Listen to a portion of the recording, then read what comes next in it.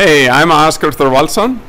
We are here with Vitamins Without Junk, and we are talking to our laboratory director, Karen Villegas, about how she ensures that what's on the label is actually in the product, meaning especially with regard to herbal extracts and herbal raw materials, because we are right here in front of our HPTLC equipment. Welcome. I wanted to just talk to you briefly about this. So we are right here in front of a piece of equipment, or a series of equipment called HPTLC. So Karen, what does HPTLC stand for? HPTLC stands for High Performance Thin Layer Chromatography. It's a very modern technique.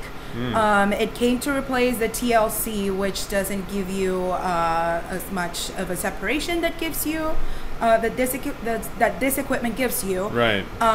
So it's a very, very interesting piece of equipment.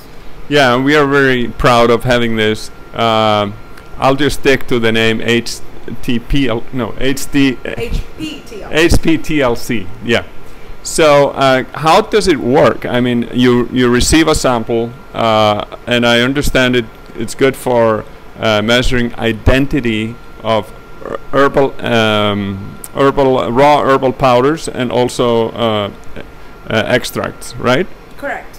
So we verify the identity of all the botanical raw materials. Right. So we start off with a sample of the raw material, and another very important step, or a very important part of this analysis is to have a botanical reference material that has to be certified. So we purchase said certified reference materials, and we keep a library with us. Right. Here's a very small part of our library. This is part of your library. How many reference material do you have that are certified? I have a total of about 200 different botanical reference materials. So 200 different ones. Okay. Wow, Karen, this has been really informative, and I really appreciate and trust that what's stated on our labels is actually in the product, and I'm so happy you're operating our HPTLC.